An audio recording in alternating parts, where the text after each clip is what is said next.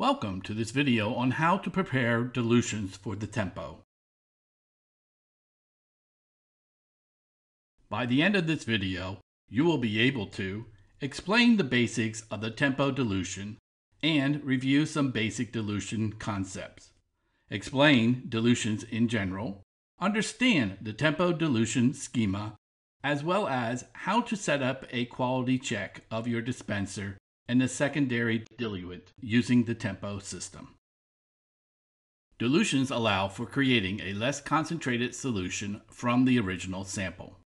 When the sampling materials have a large number of colonies in them, you will need to dilute the sample to be able to count the number of colonies. Colonies forming units, or CFU, based on the limitation of the product you are using.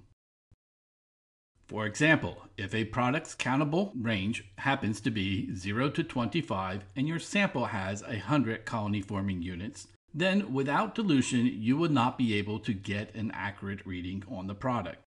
You will get what is known as two numbers to count, or TNTC.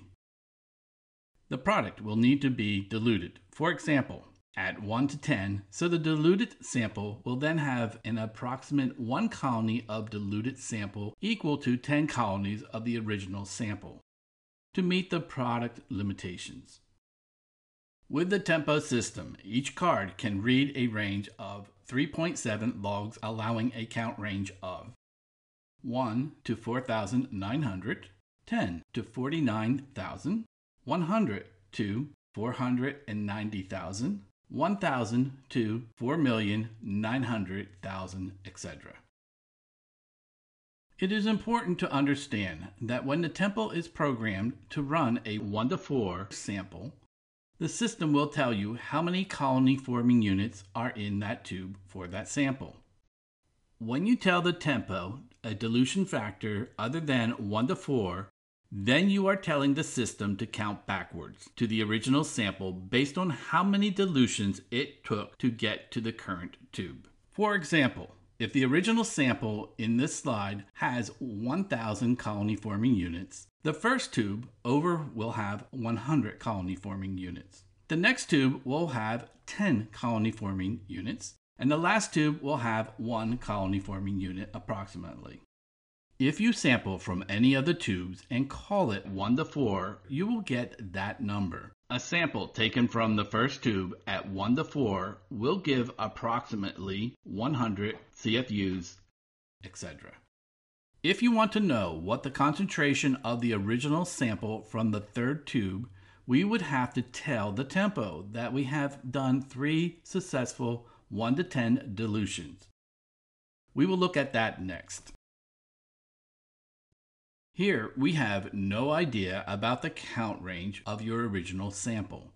It is a good idea to run 2 sets of tests at different dilutions to get an idea of the count range. As mentioned before, the tempo system gives a 3.7 log count range. From the same sample bag that has a 1 to 10 sample dilution, and without having to do another dilution tube, you can test a 1 to 4 sample and get a count range of 10 colony forming units to 49,000 colony forming units. Or you can test a 1 to 40 and get a count range of 100 colony forming units to 490,000 colony forming units. This will give you a heads up about the count in your product. And in the future, you will ideally just run the dilution range that gives you a count in the middle of the range. Let us now discuss how the calculation of the dilution input into the tempo system is done. The tempo vial will allow, with a few exceptions, have a 4.0 ml of sample and a secondary diluent, which is sterile DI water, in it. You will always hydrate the tempo vial with a secondary diluent first. There are 2 basic reasons. Number 1, if you are using a dispenser and you have a sample in your vials, the force of the water pouring into your vial may splash the content, and you will contaminate the dispenser tube. Hence, the rest of your test will be contaminated. Number 2, a better reason is that the organisms you are trying to recover are stressed. If you put a stressed organism on the selective media, there is a very good chance it will not survive to be detected. Take, for example, you have not eaten for days and you are starving. And then you open a door, and there before you is a buffet table full of delicious foods and desserts. You eat and eat until you get to the point of being so sick. It is the same for the organisms. It is a stress to their digestive system, and they cannot handle it. For this reason, we hydrate the selective media and then add the sample. If we start from a sample that has been diluted to a 1 to 10 in buffered peptone water, or Butterfield's phosphate diluent, we add 1 ml of sample to the vial that has been hydrated with 3 ml of DI water for a total of 4 ml. In order to find the dilution, we have applied the formula sample volume over total volume. In the tempo vial, we had a total volume of 4 ml, denominator, and we added 1 ml of sample. The dilution in the tempo vial is 1 to 4. We started with a 1 to 10 dilution of our sample. From our algebra courses, we know that when we mix dilutions, we multiply them. So 1 to 4 times 1 to 10 will equal 1 to 40. We input that into the tempo prep area, and that will allow an enumeration range of 10 CFUs to 49,000 CFUs. If our count range was higher than 49,000 CFUs, we do not need to create another original sample at a higher dilution. We can do another dilution into the pipette tip.